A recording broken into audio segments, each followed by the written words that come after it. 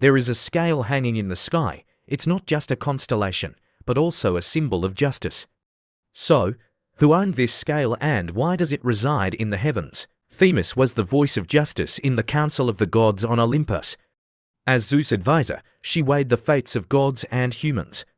Her scale was a perfect symbol of justice and order, each side representing the balance of decisions and outcomes. Themis not only governed justice, but also prophecy. Her scale measured the weight of each decision and the consequence of every action. That's why Libra-born individuals are naturally endowed with a sense of justice.